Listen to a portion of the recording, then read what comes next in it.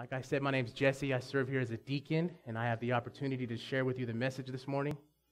We're going to be continuing our journey through the Gospel of Mark, chapter 9, verse 42 through 50.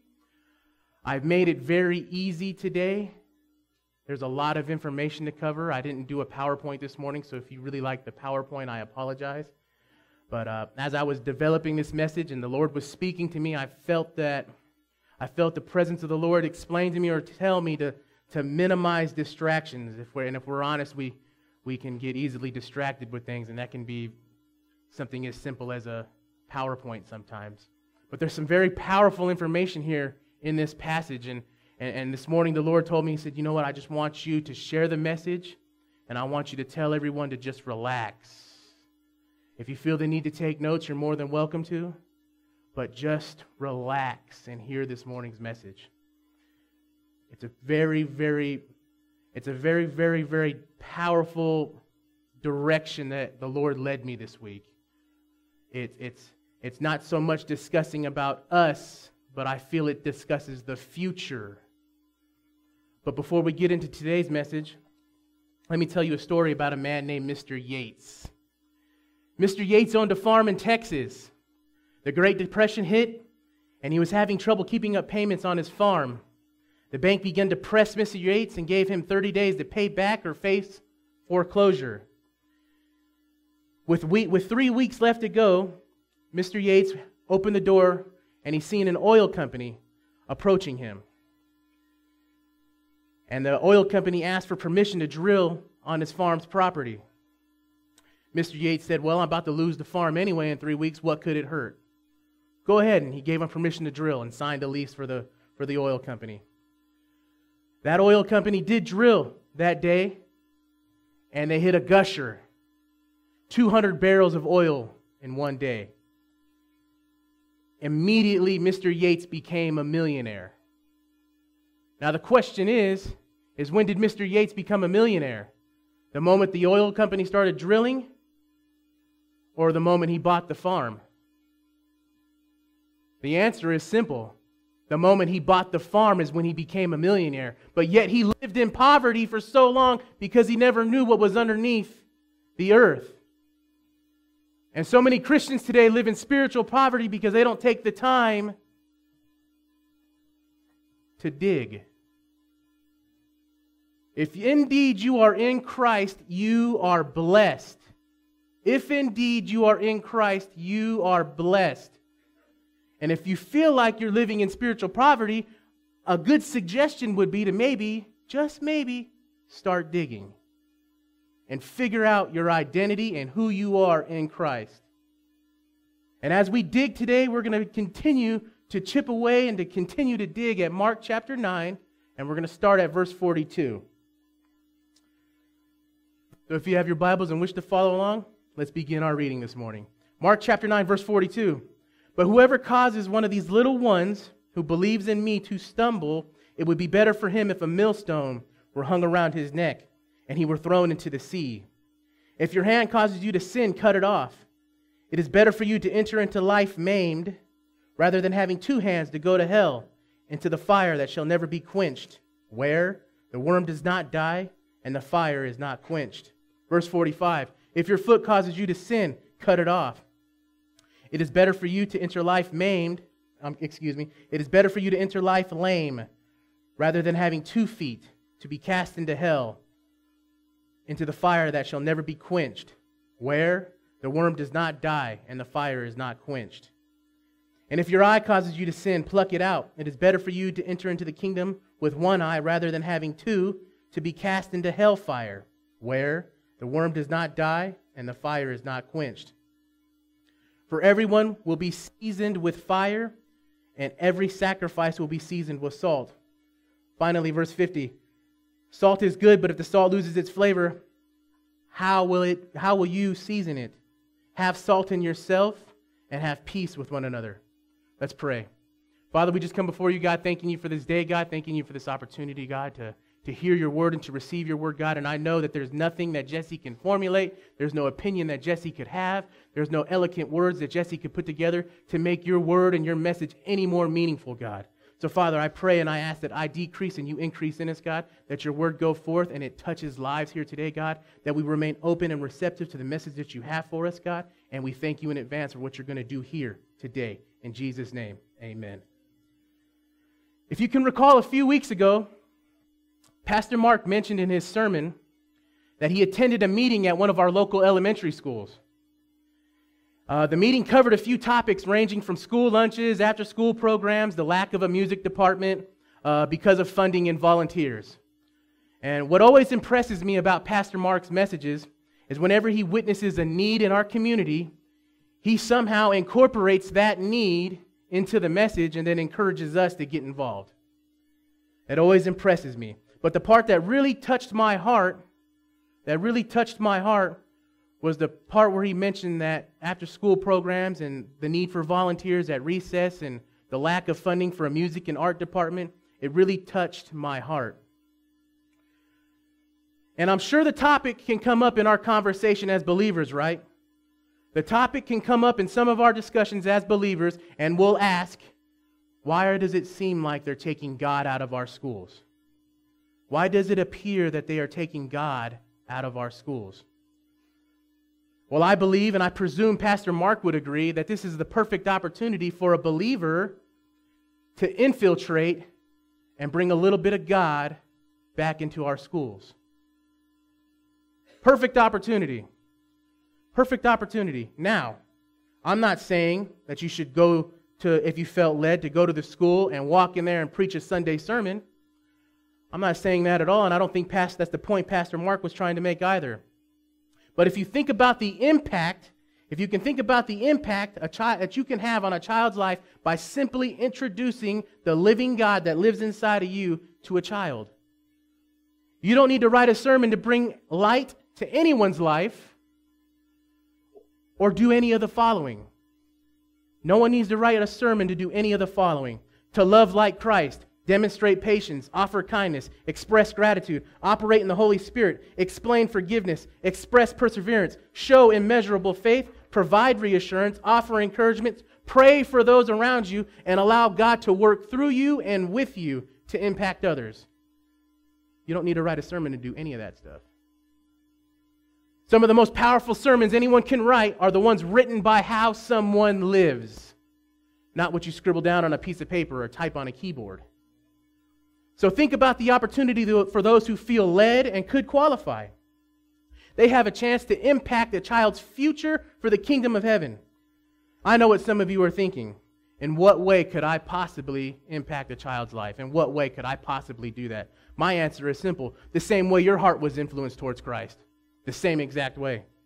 And chances are someone played that important role for you and influenced you to bring you to the cross of Calvary. And you have the same opportunity to do the same thing.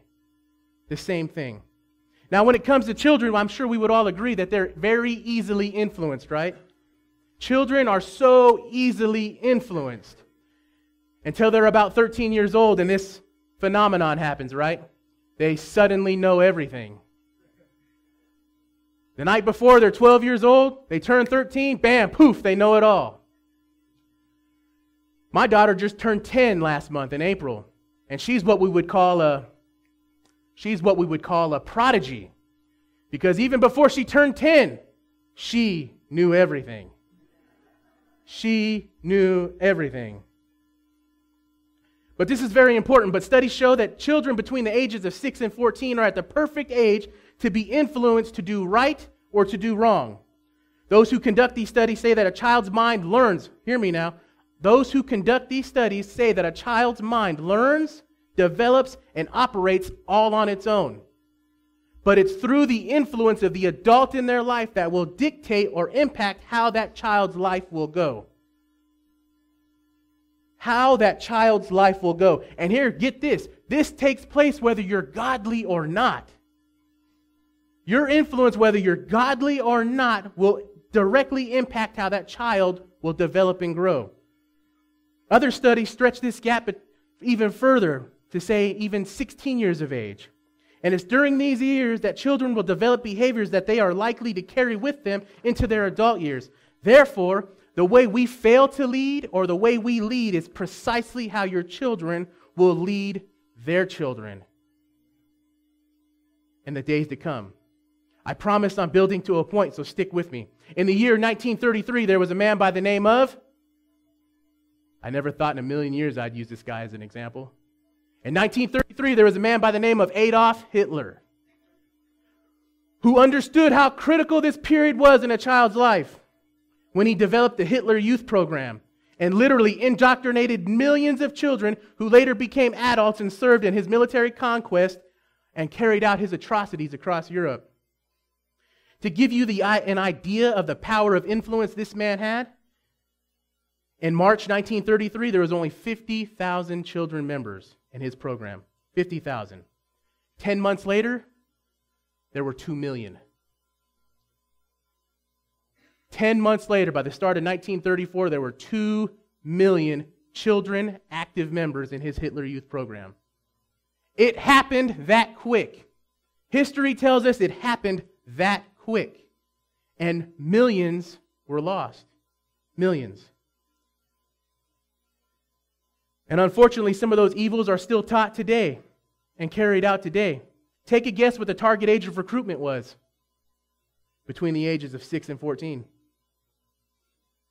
If this is the kind of impact that one man can make with the agenda to spread hate and evil, think about for a second the impact a believer can make with the agenda of unconditional love, unconditional surrender, and the power of Jesus Christ can make.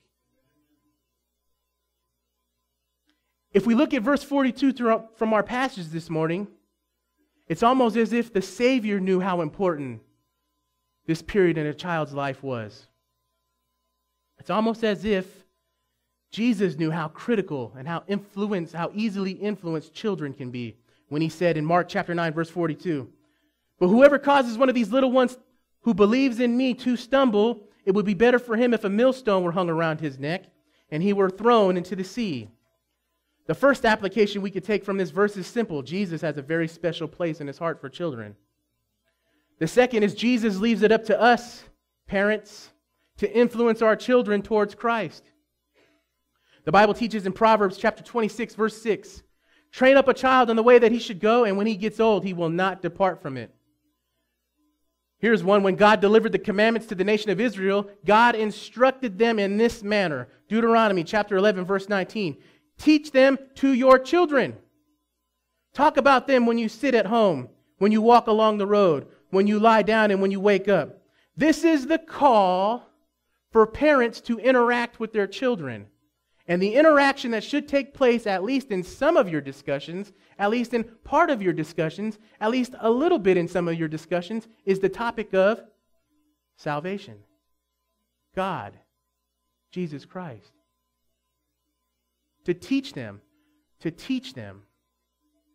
The interesting thing, man, about this is how will a child ever know or learn or develop a relationship with Christ if they don't understand the things that we've learned and developed? We understand the law, right? We understand the consequences of law. We understand the consequences of sin. We understand that. And because we understand that, right, we better understand the forgiveness of the cross. How do we ever expect our children to ever develop that same understanding if we don't take the time to share it with them? From Deuteronomy chapter 4, verse 9, "Only take heed to yourself and be diligently keeping yourself, lest you forget the things your eyes have seen, and lest you depart from your heart all the days of your life, and teach them to your children and to your grandchildren." In other words, parents, we are to remember the things God has done for us in the moments of our lives when we felt completely lost. We are to remember those moments. We're to remember those moments when we felt discouraged and we felt like giving up. We're to remember those moments. We're to embrace those moments. Why? Why should we embrace those moments? Because God got us through. God got us through. We need to remember the moments our eyes were opened up for the first time and experienced the provision of forgiveness and the intimate moment that we shared with our Lord and Savior, and share that moment intimately with our children so they can understand the importance of passing that information on as they grow and as they have children someday. The Apostle Paul wrote in his letter to the church at Philippi, Philippians chapter 1, verse 6, being confident of this, that he who begun a good work in you will carry it out until the completion of Christ. Parents, we are blessed with the opportunity. Parents, we are blessed with the privilege to begin the work of God in our child's life. Absolutely, God wills it. But the beautiful part about what that little verse just said is the results are up to God. We have the opportunity and the privilege to begin it, and God will see it that it's completed. How does this happen? How does this work? We begin by first being examples of His teachings found in His Word, by starting to dig, figuring it out. Through trusting, loving, praying audibly for your children. I said audibly, out loud so they can hear you. In other words, don't be a charlatan. Practice what you preach. Demonstrate sincere faith to the audience of little people in your house. But it doesn't end there. Jesus opens the door to everyone when He says this word, whoever. This opens the door to people who don't have children, to people who don't have any direct contact with children. This could even indicate children influencing other children. There's so many avenues one can decide from simply because Jesus said whoever. Which is all the more of a reason, parents and grandparents, that we need to influence the future of our church, of our community, of this country. We need to influence the future. I've yet to hear a parent ever tell me in any of my conversations with any of them that I interact with that they say, you know what, Jesse? Being a parent comes with an expiration date. I don't think so. And if there was such a thing as an expiration date, I guess we would call it a transition. I would much rather call it a transition. There's a really good opportunity that if you're a parent, you will someday transition into a grandparent. So therefore, being a parent means you're a parent forever. And whatever we as parents bring to our children, or other believers bring to our children in our community, you can be rest assured our children will bring that same influence to their friendships, to their relationships, to their classrooms, and their fast-growing sphere of influence. You can be rest assured they will bring it. Whatever you as grandparents that you've learned over a lifetime, if you pass some of that information on to your grandchildren, you can be rest assured that experience they will pass along to their fast-growing sphere of influence. It will make an impact. Whatever we bring in the name of Jesus Christ, it will make an impact. It will. We might not ever get to see the results, but we can be rest assured that it will leave a lasting impression. But I can hear some of you now thinking, I don't have any children. I don't interact with children on a regular basis. How does this apply to me? My children have grown up and have families of their own and moved far away, and I seldom get to see them. How could this possibly apply to me? Well, would it surprise you that this phrase, little ones, has two different meanings, or maybe two different possibilities to choose from? This Greek word spelled M-I-K-R-O-S, pronounced mirkras, carries with it this meaning: small or little, of size, stature, or length, of age lesser by birth or younger. I have to be completely honest with you. I generally lean towards that Jesus is indeed talking about children. But some Bible commentators and scholars seem to think that this phrase, little ones, is a reference to young disciples in Christ. Young disciples of Christ. Think about that for just a moment. A new convert or believer in Christ can be described as little, of size or stature, or length based on the fact that they are a new follower in Christ. Someone who has recently given their life to Christ and just exited the waters of baptism should and could be considered a newborn in Christ. Therefore, they could be described as a little one by age or lesser of birth. For those of you who may be thinking I'm slicing this awfully thin, I encourage you to hear the words of our Lord Jesus Christ when He said to Nicodemus, a man who was much older than him, when He said, John chapter 3, verse 3, Jesus answered and said to him, most assuredly I say to you, unless one is born again, he cannot enter the kingdom of God. Therefore, once you are a new believer, and by the confession of faith, and you've exited the waters of baptism, technically, by definition, you have become a little one in the household of faith. Then the responsibility for the upbringing of that little one or that new follower of Christ, guess what? Falls equally upon everybody. Everybody. And if this line of thought seems to be falling on sound ears and humble thoughts, wait, there's more. If we fail to take this responsibility seriously, it would be better for him if a millstone were hung around his neck and he were thrown into the depths of the sea. If a millstone were hung around his neck and he were thrown into the depths of the sea. The very vital part of this message is what we teach. What we teach. If we teach them to stumble, it would be better for a millstone, to be hung around our neck and we were thrown into the sea. And if we're in the mood for honesty this morning, then here's your morning dose. If we fail in this area by simply not teaching at all, it would be better if a millstone were hung around our neck and we were thrown into the depths of the sea. We can fail in this area by turning a blind eye to the need to teach our children and young believers to follow Christ. And it would be better if a millstone were hung around our neck and we were thrown into the depths of the sea. We can fail in this area. Those of us who claim to be mature believers, by not taking action and using the God-given privilege and responsibility to disciple believers. Now that I believe I've made my point, the question is how? How? How are we as parents, how are we who claim to be mature believers supposed to teach the little ones who dwell in our house or the little ones in the household of faith? Well, the beginning of that answer is simple. By our example. The very beginning of that answer, the answer to that question is by our example. No one ever likes hearing someone offering advice about life or anything to do with the teachings of Christ if they are at least not first attempting to live by what they're preaching. So the beginning of that is to practice what you preach. Be a follower. Lead by example. How do we ever expect anyone to take us Christians seriously if we are not first following and applying the Word of God to our lives? We're all acquainted with this adage, practice what you preach, but what does it look like? Well, wouldn't you know, it's almost as if Jesus knew that we were going to cover this morning. As we read the next verses, verse 43 through 48. If your hand causes you to sin, cut it off.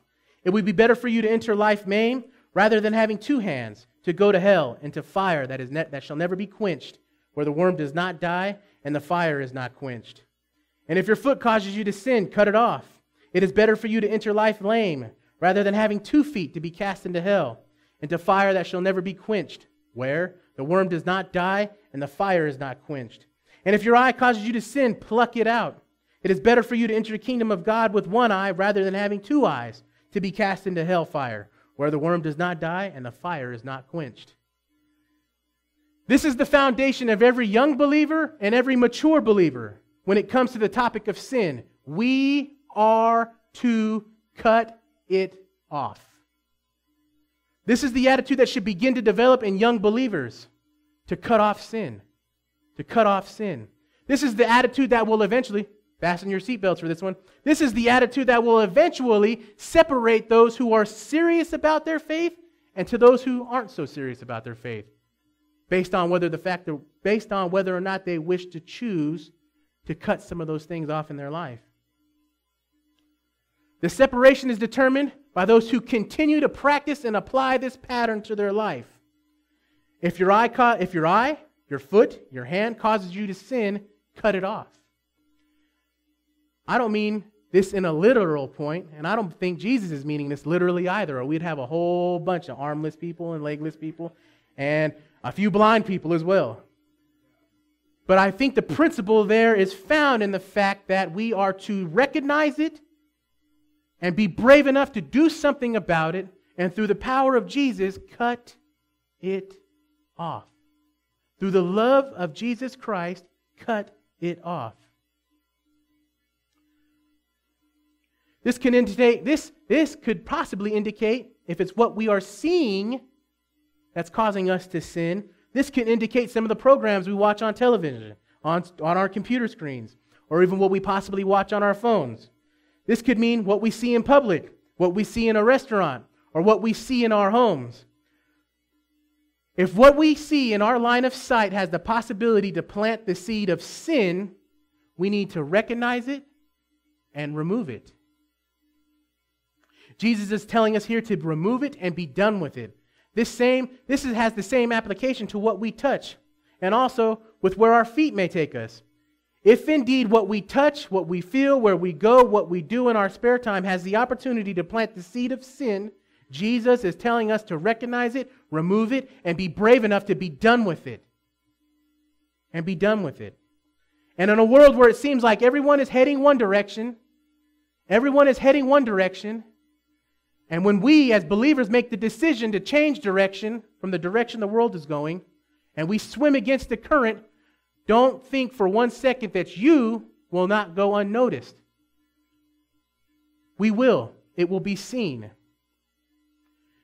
If everyone's heading in one direction and we suddenly change direction, it will not go unnoticed. The people around us will notice the change in disposition. Our children will not. It will not go unnoticed by our children when our character begins to change, when we begin to develop a new attitude. Newly found converts will acknowledge this example and begin to what? Follow it. Follow it. This is the power that we take on when we remove the things that cause us to stumble. We become influential. And by our influence, we can influence the little ones who are constantly watching us. That means, if you're a Christian, I'm sure you've heard of it, your life is now under a microscope. You're welcome. That means the little ones in the household of faith who have just given their life to Christ, whether you care to acknowledge it or not, are watching you. Are watching you. Same thing with the little children that might enter your household. They are constantly watching you, constantly learning from you. And whether you know it or not, based upon your influence, they are already making a decision on how they are going to carry out their life or their Christian life.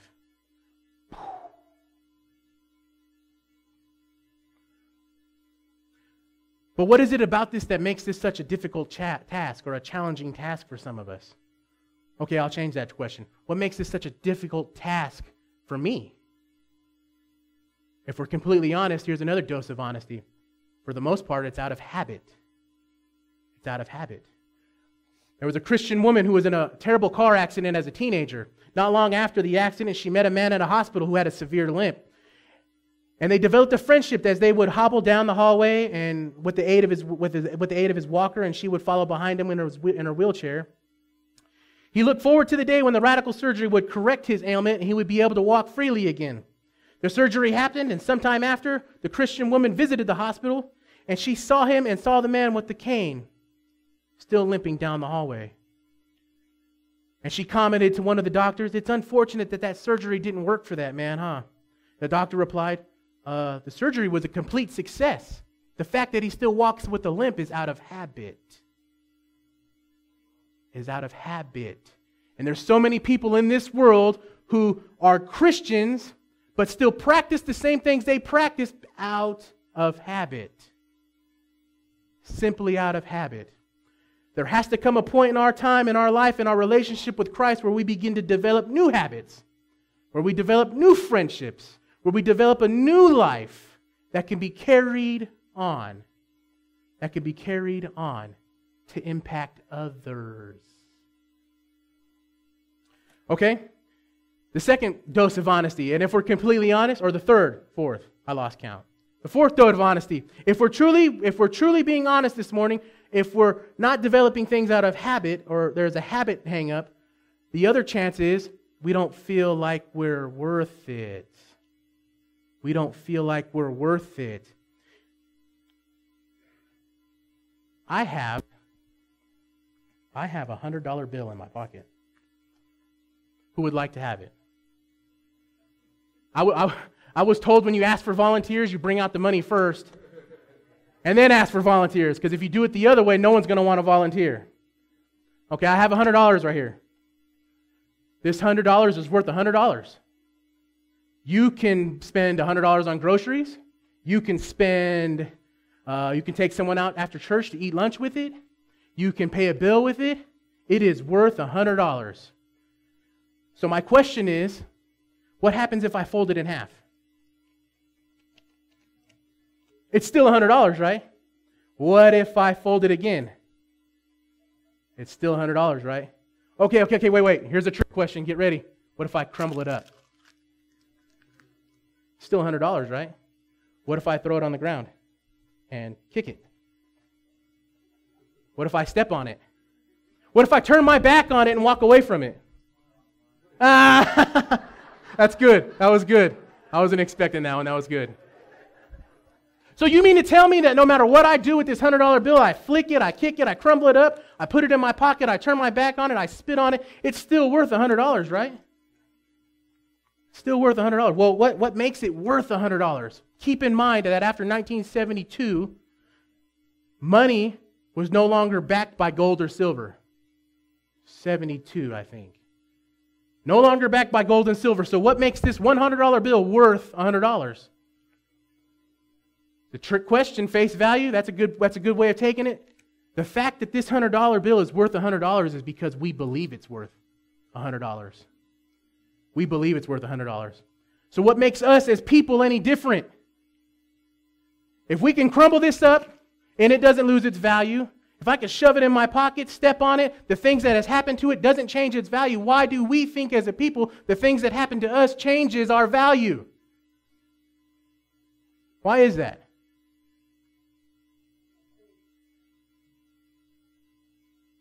Maybe, just maybe, like Jerry just said, maybe we should learn to have faith in something greater than us and figure out what our value is. Because we owe it to ourselves to remove those things from our lives. To remove sin from our lives, we owe it to ourselves, right? We owe it to God to remove those things that are holding us back from being examples of His greatness. No matter what happened to that dollar bill, it didn't change its value. No matter what happens to you, doesn't change your value. God believes in you. Therefore, you are worth more than this simple old $100. You are worth so much more to that. God said when he died on the cross, He said you are bought with a price. You are bought with a price. When He stamped you with the seal of the Holy Spirit, He said you are worth all of this and more. All of this and more. We owe it to ourselves to develop the Christian characteristics. We owe it to ourselves to develop the Christian attitude and begin the life God has promised us. No longer walking with the limp. No longer walking out of habit. But walk in, what does it say? Newness of life. Newness of life.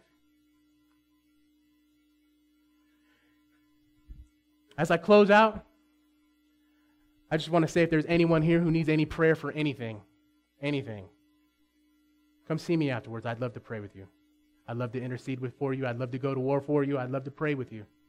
If there's someone here today who heard something that touched their heart and they want to, and they recognize that, man, you know, I given my life to the Lord at one point in time, but I've developed this habit. I've developed this habit where oh wait, I never really developed the habit. I continued in the same old habit, and I want to rededicate my life to the Lord and begin to develop something else. Come see me afterwards, man. I'd love to pray with you. I'd love to just talk with you. We can go out and get coffee. We can hang out. We can do whatever. But I would love to show you what it means to develop a new life with Christ. And if there's anyone here who wants to just give their life to the Lord, they heard something today, man, and they just, man, I want to give my life to the Lord. I'd love the opportunity to pray with you. I'd love the opportunity. I would consider it an honor and a privilege to lead you to Christ. But as we close out, let's pray.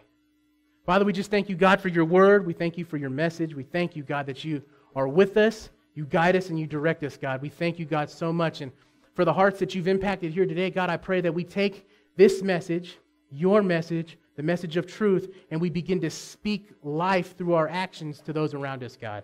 That we begin to develop new characteristics, that we determine our value in you and not in what this world has to offer, God. That we decided, God, long ago to give our lives to you, so therefore we begin to decide here and now not to carry around some of those old habits and hang-ups.